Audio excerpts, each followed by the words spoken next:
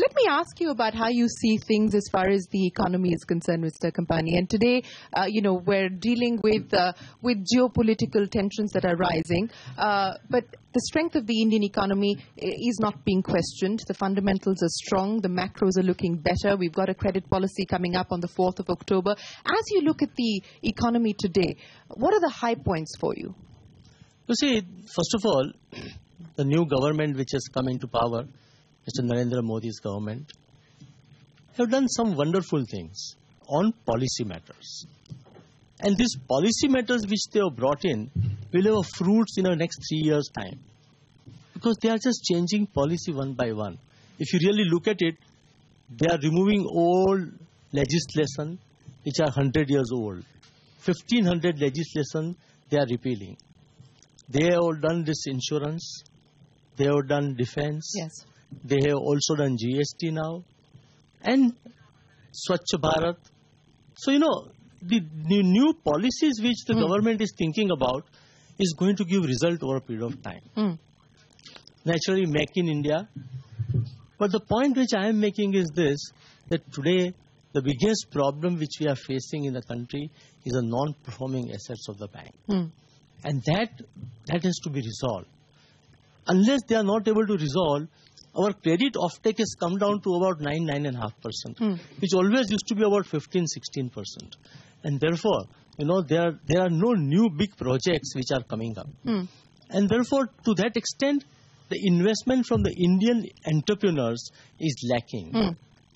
Only the new projects are coming up, like a new B2B or B2C ventures or venture capital companies, in which about $4 or $5 billion has come in.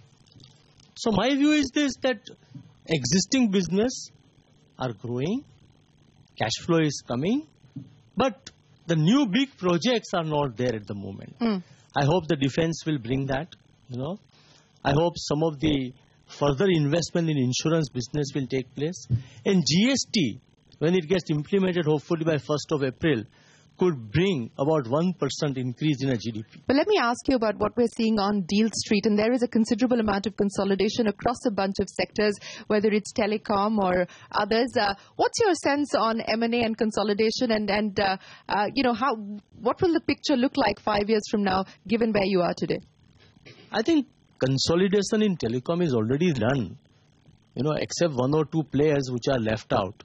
But there are going to be a 3 to 4 major players, like Bharti, Vodafone, Jio, and Idea. These are the 4 major players who are going to be there. Okay, there are other players also, but I don't know how they will survive, because they also have to think about survival. Because some of them are having debt, there are some companies are getting merged, so those kind of things are also happening. But really now what Jio has announced, the competition is hot up. And therefore one has to see how the Vodafone has sent $5 billion to India. Yes. So I think on that basis, the basic issue which really comes up is to see which 3 or 4 major players will survive. I think that's more critical than having a consolidation. Because some people may not want to buy some of the low companies which are having a huge debt problem. Let me ask you about your prognosis as far as technology is concerned, because you took TCS public. And, questions are being raised today on whether Indian tech companies can actually transition or pivot themselves out of the legacy businesses now to digital and so on and so forth. As you see the tech landscape today, how would you rate Indian IT? I think Indian IT is just doing at the moment, the services, IT services, to all the multinational clients outside of India. One of the top company, I will not name it, I asked his CEO about 4 years back. And I said, you have a liquid company, with a lot of cash sitting on your balance sheet. And you are just doing IT services business at the moment. Why are you not thinking like creating something like Facebook or Google? Because these are the brand has been created in last 10 years. And those companies, have become billions of dollar companies.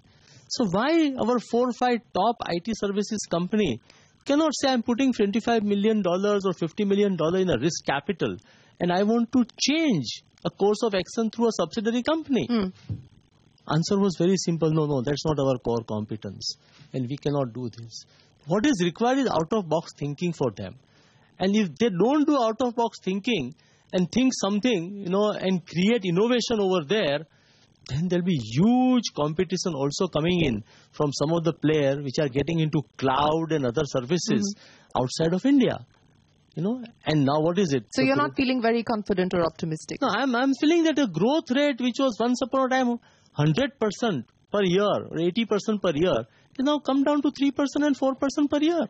Therefore, they have to innovate something and they have to think differently on that basis. Unless they don't do that, there'll be a problem as I see it in next 5 years or 10 years time.